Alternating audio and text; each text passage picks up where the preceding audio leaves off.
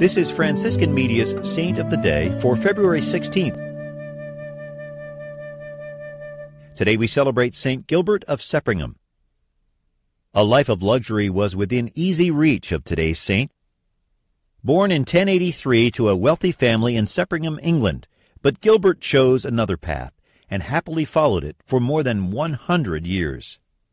Following studies abroad, Gilbert was ordained to the priesthood and served as parish priest at Sempringham. He lived simply, consumed little food, and spent a good portion of many nights in prayer. His congregation included a small number of young women who told him of their desire to live in religious life. A house was built for them adjacent to the church. Later, lay sisters and lay brothers were added to work the land.